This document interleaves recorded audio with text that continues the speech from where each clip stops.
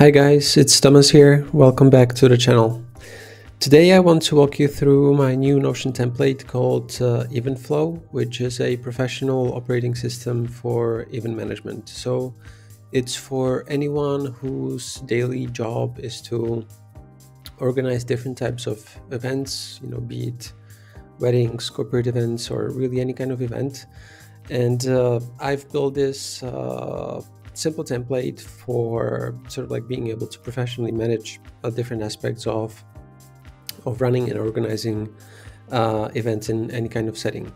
So let me first show you how the dashboard of the template looks like. So as you can see, on the left, we have the navigation panel, which gives you quick access to all of the items and databases that are included in the template. Then we have add new, so you can add a new event, new task, new vendor, and new venue.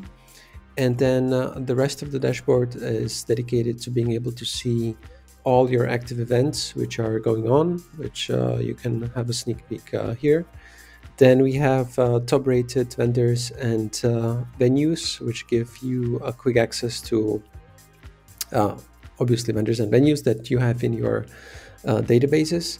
And then on the right, we have open tasks across all events. So you can quickly see all the tasks that are related to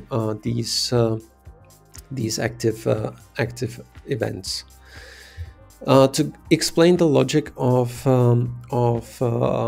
event flow, so basically we have three databases which are venues, vendors, and guest lists, and these are basically things that you can build up over time. So just to give you an example, imagine the vendor list. So as you go by, you will be building up your vendor list, and there will be multiple names and companies here which you have previous experience with. So this database is a simple table which enables you to add all of the vendors in one place. And then once you will be working on a new event in any time, you can link these vendors and use them in that particular event.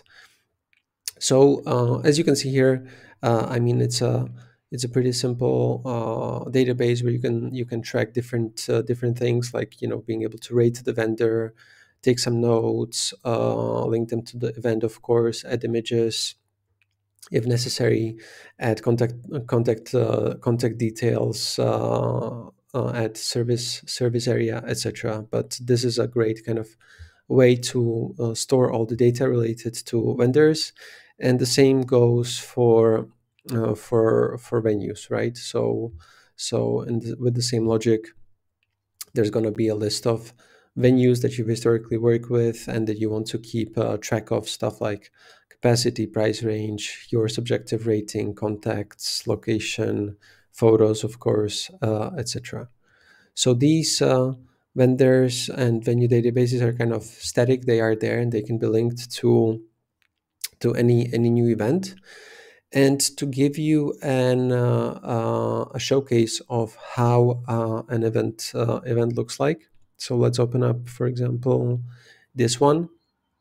And what we will have here is, again, like a bunch of parameters, nodes, days to go, vendors, venues, which are all these like linked properties, guest lists, the same. We will have total budget that is dedicated to the event that we can track here, and also we can track actual spend. And then what's important is going to the event detail page, right? So there's a placeholder for nodes, which you can either write directly here, or you can very simply create new subpages for dedicated to note taking. And then what we will have here is the tasks. So all the tasks that are dedicated to this particular event can and will be tracked here. Then we will have expenses, right? So any expenses that comes through, either planned or actually paid off, goes here. And what you can also see here is that there are simple charts here that that you can adjust it as you need, but basically to get you going.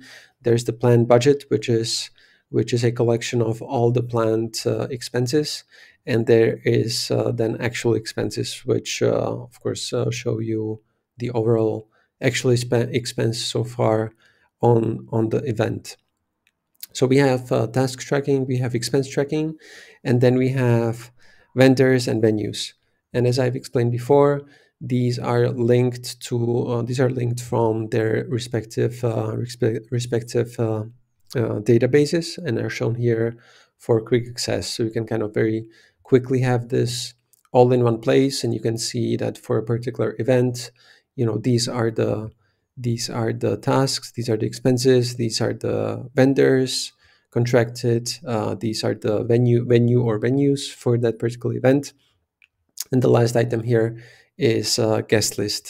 So you can basically build up your guest list for the event. You can track the RSVP status, and bunch of other details about the guests, like plus ones, seating, contact details, etc., whatever you need. So anytime you create or decide to run a new event, this is where all the data about the event and all the things, all the nodes, all the tasks, all the expenses, and everything is basically tracked in this one neat page. So this is basically it.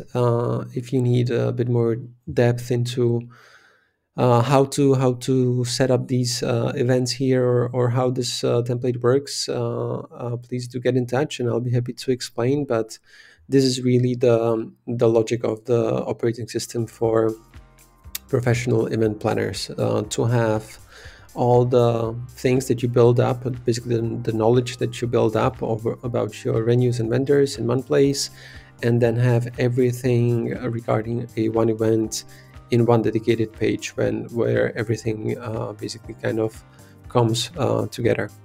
So if you like this template, you can check it out in the description of the video below.